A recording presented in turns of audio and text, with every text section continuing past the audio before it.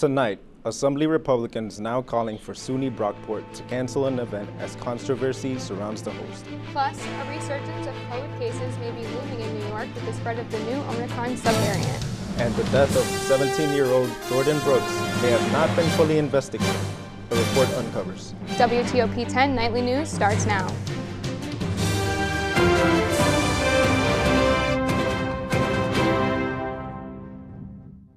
Good evening, and welcome to WTOP 10 Nightly News. I'm Jose Ramirez. And I'm Donna Basel.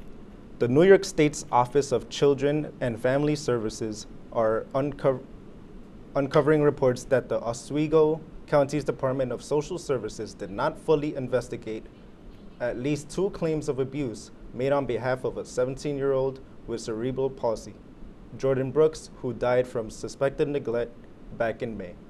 After his death, a 14-page fatality report was published, giving an insight into what investigators saw before and after the child died from malnutrition and sepsis.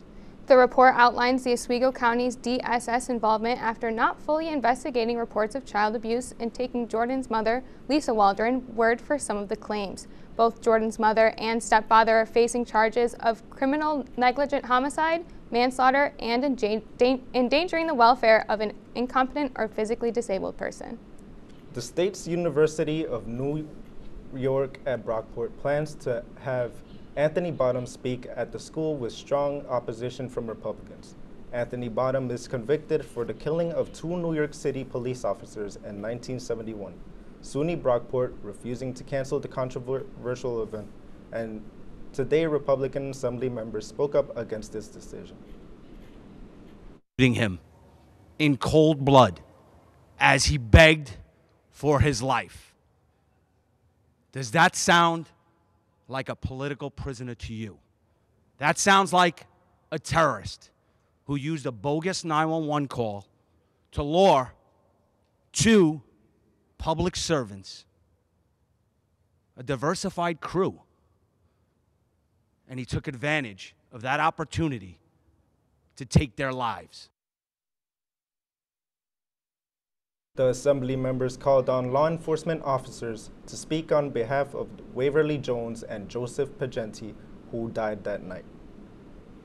After new COVID-19 cases rise in Europe, one expert says now is the time to prepare in the States. Mandy Gaither has the latest.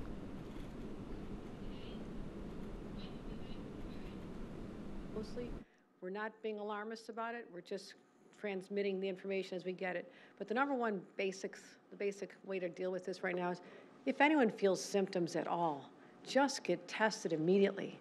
That's how we can stop it from spreading.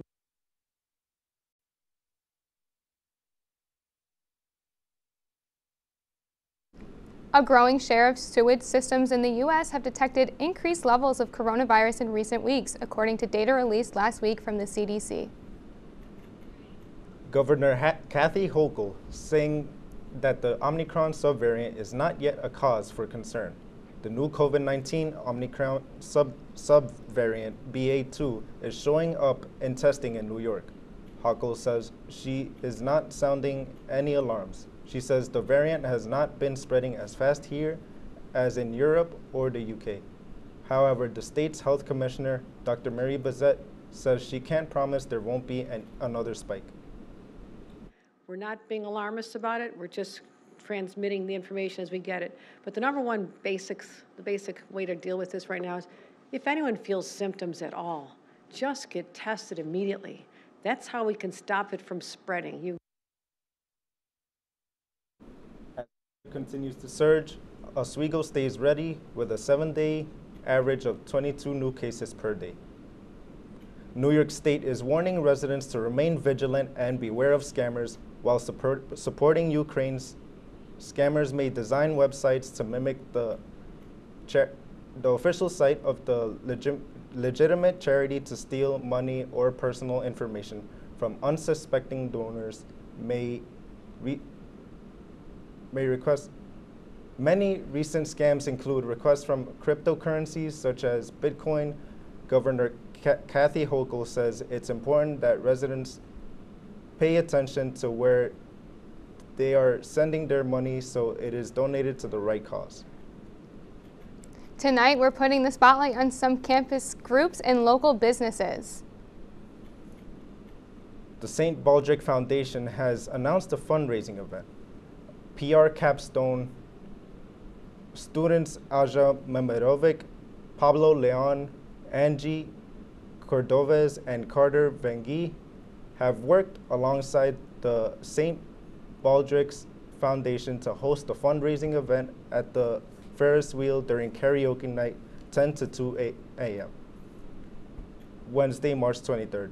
Join these students in helping conquer childhood cancer and come out and donate. For more information, please contact Aja Memerovic via email. And now for our cutest story of the night, provided by our friends at the Humane Society. We have Cabbage the cat.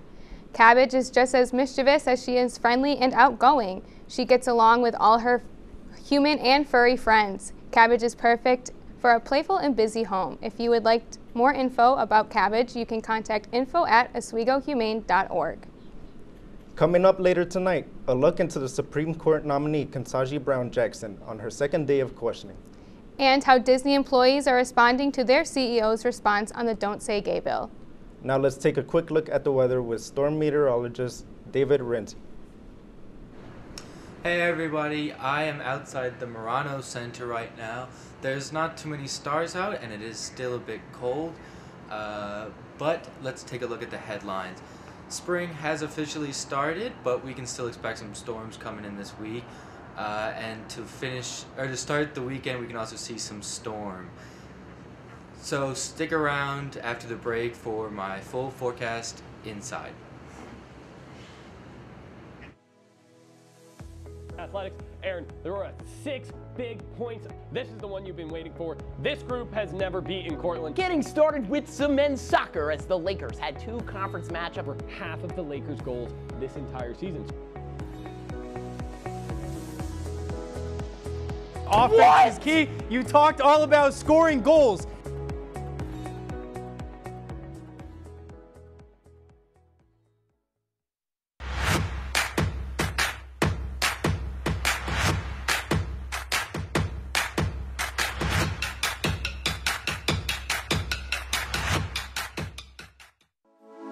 Good evening and welcome to WTOP 10 Nightly News. For the governor race with a strong lead, former Governor Andrew Cuomo is... Barlow announced the completion of a large building mural in downtown Oswego. The renovations on the Hewitt Union Building, turning it into the new Hewitt Hall. And as we move into tomorrow, that rain is going to be in our area. Moving to the Diamond now, as Sweet Caroline got a lot sweeter last night.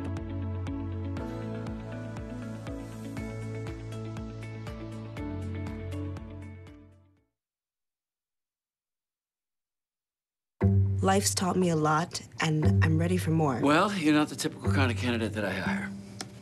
But you are exactly what I'm looking for. Your company could be missing out on the candidates it needs most. Learn how to find a great pool of untapped talent at gradsoflife.org.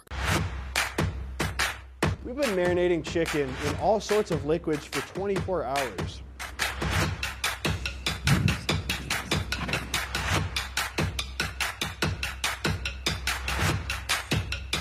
These are vitamins and minerals and things that you need, nutrients.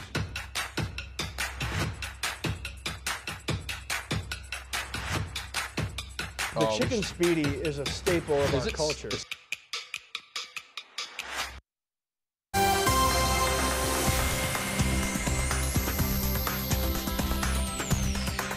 Hey everybody, welcome back. I am luckily inside the warm studio. Let's take a look at the satellite for right now. It's pretty calm over Oswego, but if we just take a look over here, we can see this storm system, which will be moving in for the next day or two. We can expect to see that Thursday, but I will get into that. Here's the radar. Like I was saying, Oswego's pretty calm right now. A bit of rain up in the north, but not too much to know over Oswego.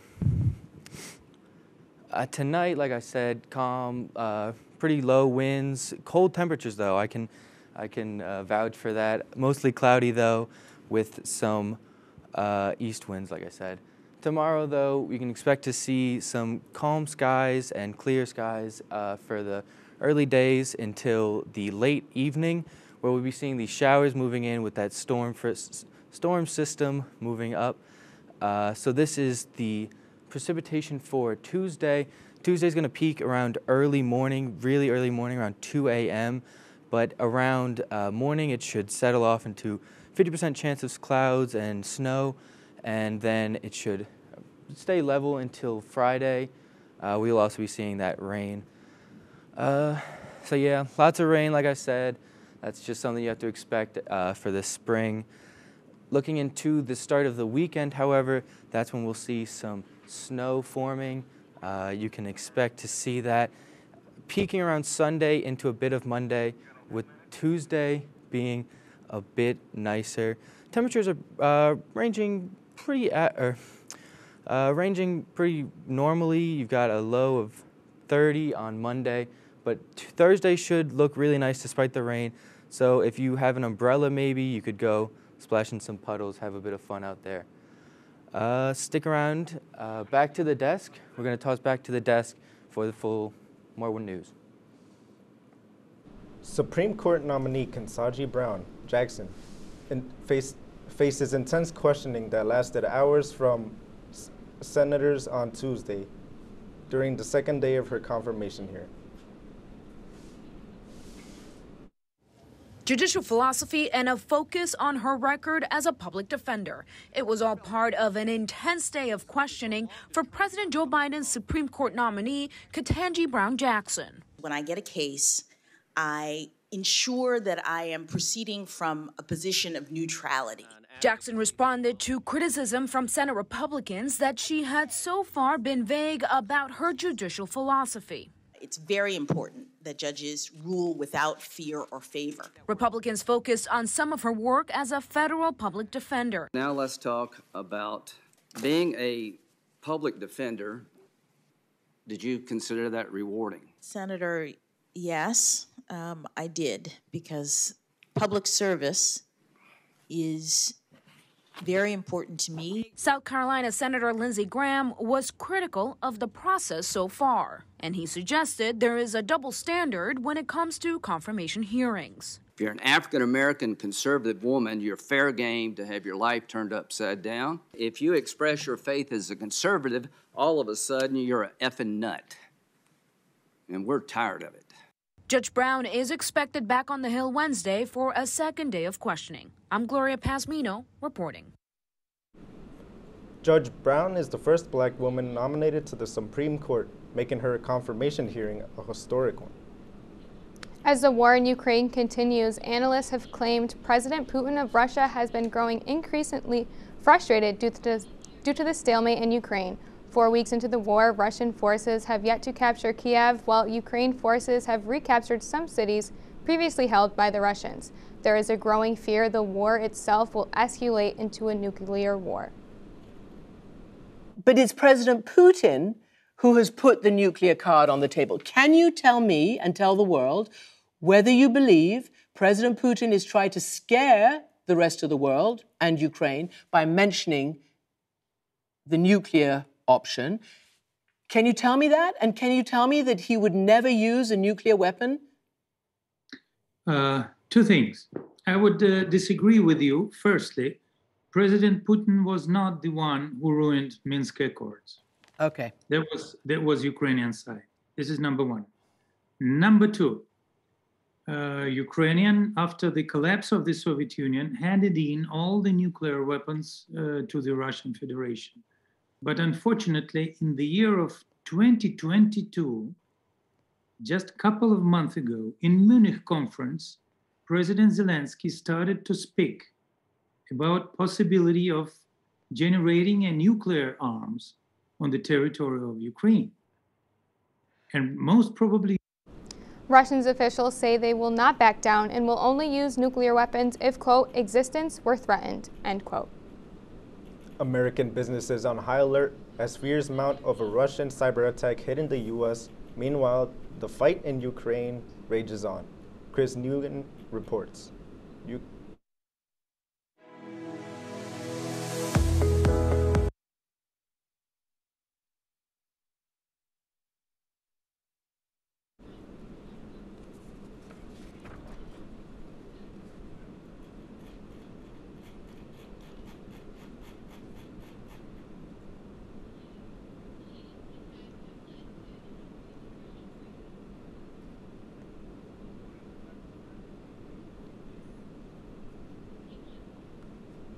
Disney employees staged a walkout in protest of the company's response to Florida's Don't Say Gay bill.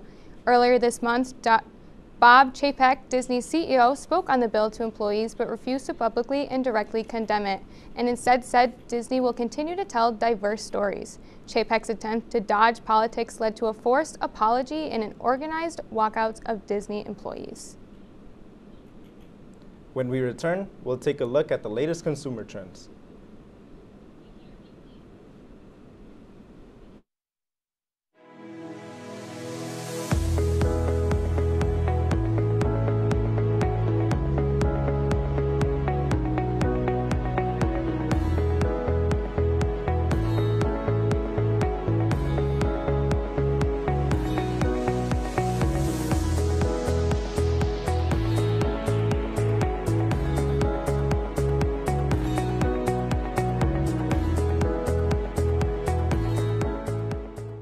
This job looks perfect. It says you need a high school diploma. You got one of those, right? Skip the drama. Get your diploma. I got that. Find free adult education classes at finishyourdiploma.org. Major Discussions is the new show that explores the stories of students right here on campus. I personally came here to SUNY Oswego for the broadcasting program because I love to hear people's stories and to do work just like this.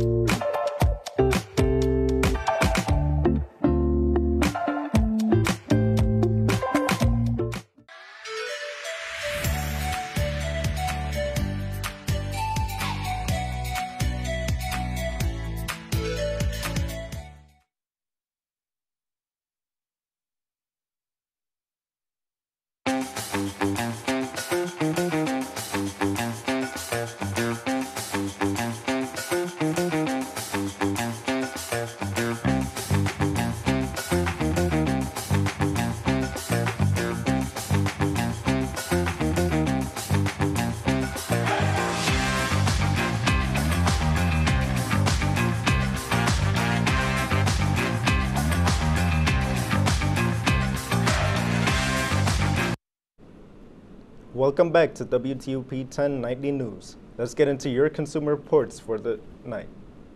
40% of Americans have reported that they are just as likely to go on a cruise now as they were before COVID-19 surges. In a survey from AAA, 41% of people reported that they are considering taking a cruise in the future. Millennials are even more eager, at 52%. Travel booking dates from AAA show that the bookings for cruises are matching pre-pandemic levels. With gas prices rising dramatically, thieves and criminals are starting to become more creative and dangerous. Criminals have resorted to stealing gas directly from cars, trucks, and gas stations themselves. Security footage in Texas has captured a van parking on top of an underground fuel tank and drilling directly into the tank. Dealership owner Mike Gross has also experienced this crime when thieves drilled directly into a trade-in. There was a pretty strong odor of gasoline. They smelled it before they saw it. As soon as he put it in the air, everybody could see that somebody had actually drilled a hole into the fuel tank. Right here is where he was able to. Gas prices around Oswego County saw an 8-cent decrease this past week despite rising prices around the country. The White House has considered sending gas cards to families in order to help offset high gas prices. However, it decided that it is not feasible. Source familiar with the administration thinking said the Biden administration is worried gas cards won't work because of execution issue and fraud concerns. The source also said that in the past, cards were stolen out of mailboxes. They are studying the pros and cons of various other proposals to help Americans. The Environmental Conservation Committee of the New York State Assembly voted on a bill that would ban proof-of-work cryptocurrency mining for 2 years. The bill was put together under the help of the state's Climate Leadership and Community Protection Act, which mandates the state's greenhouse gas emissions be cut 85% and net emissions cut to zero by 2050. Legislation still need approval from the entire state assembly and Senate to then be signed into law by Governor Hochul. Fruit Fresh Up has voluntarily recalled all their fresh-cut fruit products and vegetable products, along with their ready-to-eat dips processed from their DePue production facilities due to possible listeria contamination. Wegmans has issued a similar recall of their food. You feel good about brand.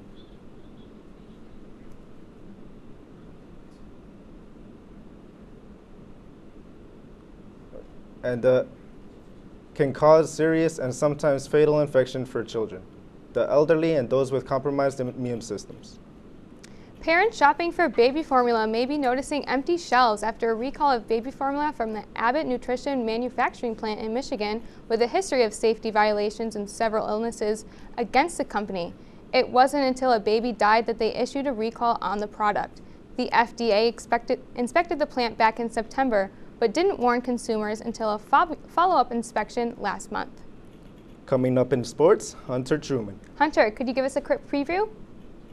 Yes, I can. Both the Oswego softball and men's lacrosse teams took to the field this past week, and I'll let you know how they did when we come right back on WTOP 10 Nightly News. We've been marinating chicken in all sorts of liquids for 24 hours.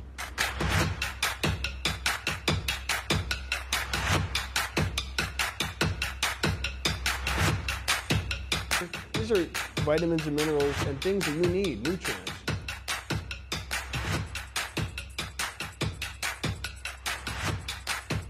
The chicken speedy is a staple of our culture.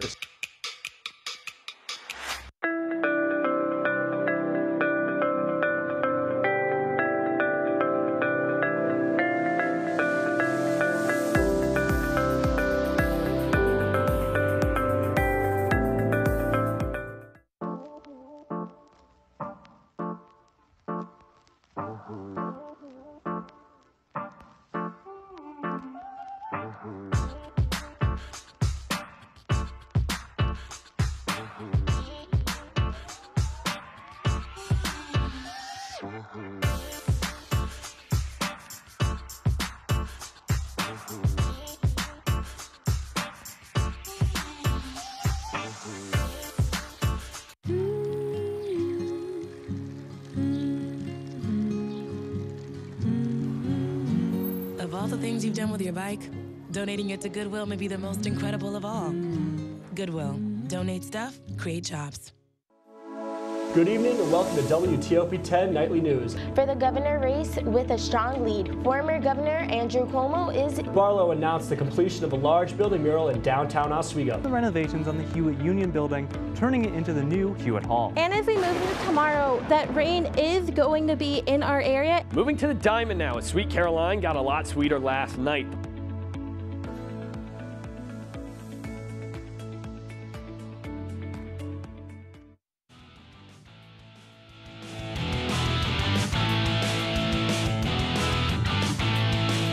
Welcome back to WTOP Nightly News. I'm Hunter Truman with your sports report. Starting off with some softball, Oswego headed to Houghton to take on the Highlanders earlier today for a doubleheader. The first game was a tight one with 6 scoreless innings between the two teams. However, Taylor Du Bois hit a sacrifice fly that would end up being the only run of the ball game. This, along with another stellar pitching performance from Fiona Higgins, gave the Lakers the first game 1-0. Second game wouldn't go so well for Oswego as Houghton went on to win 4-1 with 2 of the Highlanders' runs coming from Kristen Keller. The Lakers softball team sits at 2-7 on the season after the split. Moving from the Diamond to men's lacrosse, the Lakers picked up a big win this past Saturday against Cayuga College. Oswego absolutely dominated in this one with big contributions from Gavin Easton and Weston Gray, both combining for 7 goals on the afternoon. Oswego, like they had done so far this season, started off hot, leading the game 10-0 and not allowing a score until 8:22 left in the second quarter. Oswego would continue to pour it on throughout the rest of the contest, scoring 9 more goals and claiming victory 19-14. Oswego moves to 4-2 on the season and are set to face off against Utica College here at home on Wednesday at 4 o'clock. Let's move to some off-season NFL trade and free agent news, with one of the bigger teams making a splash this past week being the Buffalo Bills. This includes signing two-time Super Bowl champion and Super Bowl MVP linebacker Von Miller to a 6-year contract. Another notable trade being for backup quarterback Case Keenum. He'll finally reunite with Stephon Diggs after their miracle of a 2017 season while they were both on the Vikings. Finally, another big name signed this week was Jamison Crowder, who will move on from another New York team in the Jets up to Buffalo and will look to keep his production high in the slot receiver position after the Bills released receiver Cole Beasley on Thursday. Moving down to New York City, while the Yankees were preparing for opening day on April 7th, big news about the team from 2017 dropped yesterday.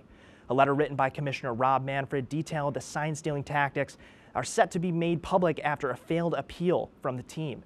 It was already known that New York had improperly used dugout phones during the 2017 season. However, it is said that the letter may reveal more findings and methods used by the team than what was initially thought. The document won't be made public for another 2 weeks. Only then will the full scope of the investigation be revealed. From the Bronx to Barclays Center in Brooklyn, a big interleague showdown between the Utah Jazz and the Brooklyn Nets.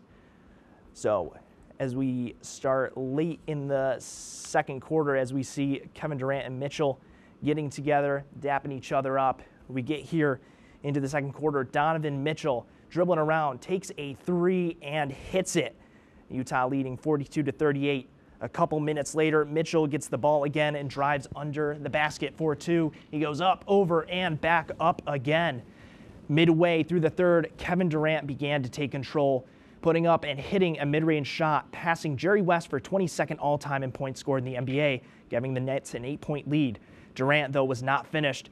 Puts up a lob for Nick Claxton, who puts down the slam. Perfect up by Durant and a two-handed bucket grab from Claxton. Durant not cooling down, takes a three here and hits it for a 16-point lead for the Nets. Utah trying to mount the comeback inside to Gobert, and he gets it to the basket. Cutting it to 10. Gobert once again getting inside and crushing it through with 1:39 left as Gobert celebrates there, but Durant would not have it as he throws up, as he dribbles through another lob for Claxton, who puts the game away. Almost identical play as earlier, but believe me, it is a different highlight. The Nets keep their spot in the 8th seed in the Eastern Conference with the win, and the Jazz stay put at the 4 seed, but the Mavericks are closing in on their spot in the West. Thank you, Hunter. That's our report for tonight. Be sure to stay tuned for Sports Talk. Thank you for watching. Have a great night, everyone. Good job.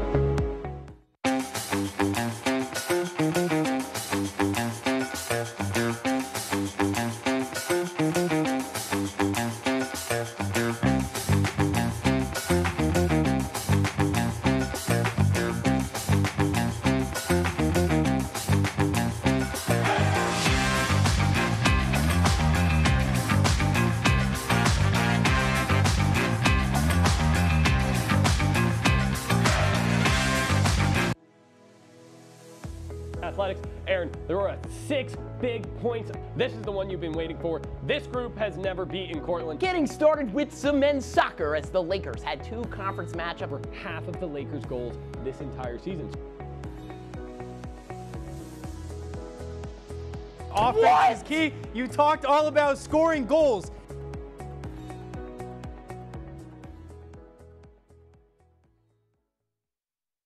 Welcome to Understood.org, a free online resource for parents of kids with learning and attention issues, with personalized recommendations, tools, and daily access to experts to help your child thrive.